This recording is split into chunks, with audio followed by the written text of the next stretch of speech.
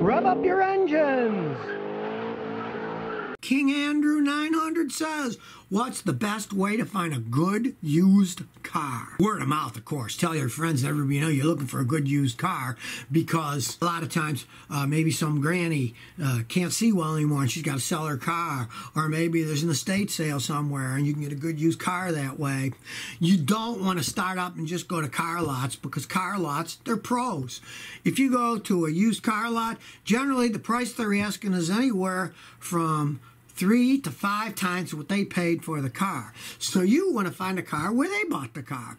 Now, don't do this, though. I've had customers say, oh, I'm going to go to a car auction and buy a used car. Don't do that unless you're a pro, because there's a lot of junky cars in auctions and you might just end up buying another junky car. So don't go to an auction for that, but try privately with people and tell everybody you know. I've used Craigslist myself, but the problem with that is you got to be a pretty good mechanic, because a lot of the Craigslist cars are junk and you're just going to waste your time driving around seeing one junk car after another. You want to try word of mouth first. Kenneth K says, hey Scotty, what do you think of the 2019 Nissan Altima CVT and the 2019 VW Passat? Thanks. Well, out of those two, if you had to buy one, I wouldn't buy either. But if you had to buy one, I'd buy the Volkswagen. The Nissan, they've had nothing but problems with their transmissions to begin with.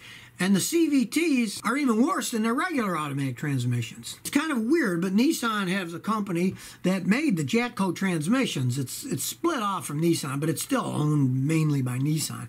It's called Jatco, and all their CVT transmissions are made by Jatco, and they're like the worst in the world. Even the Volkswagen transmissions are better than that. So if you had to buy one of those, I'd buy the Volkswagen, which is going to shock people, because I always tell people not to buy Volkswagens, but you're doing a bad apple versus a less bad apple there. DW says, what GM vehicle would be worth buying? Okay, an old one that was either taken care of and done over, like a 57 Chevy Bel Air, or for that matter, 67 Chevy Bel Air. Those things were well made, could last a long time. GM's quality control has just been going downhill for decades. There's no way out of it. They want to make as much profit as they can, and so they're making them as cheap as they possibly can, and they pay their workers as little as they possibly can, so all the people at the top and the stockholders can make a profit. It's just a bad scene. I mean, they get too much into planned obsolescence and too much into lowering quality, and it's a shame, but that's the way that it goes. I mean, I learned to drive on a Chevy Biscayne that was basically a cheap version of a 67 Bel Air, and those things could run forever. But not anymore. The quality is just gone. They just have lost their quality.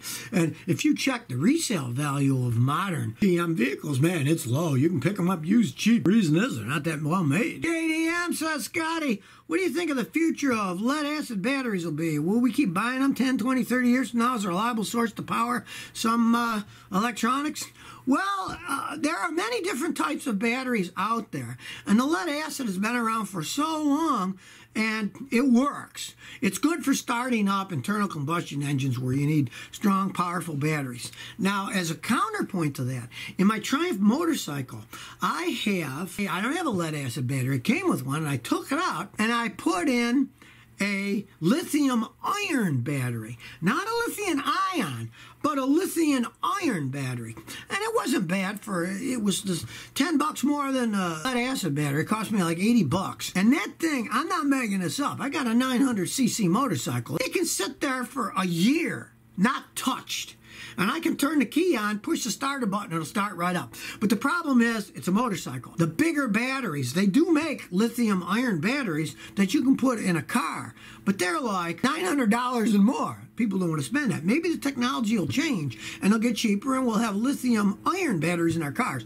But who knows? For now, the lead-acid batteries work quite well, and they're not all that expensive, so we'll probably still be using them for quite some time. Laserman says, Scotty, what do you think of Toyota forklifts? Okay, they're fantastic forklifts. I mean, they made them in the United States for decades. The guys I know that have forklifts, they swear by the Toyotas. They just seem to run forever. The old Toyota stuff was indestructible, and that's why they sold so many of them. I mean, they made most of them. I believe it was Indiana where they made them.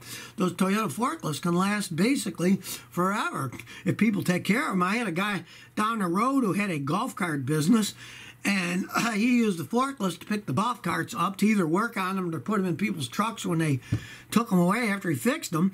And that thing was 30-something years old. The tires were all rotten and everything, but it still ran like a clock. So if you never want to miss another one of my new car repair videos, remember to ring that bell.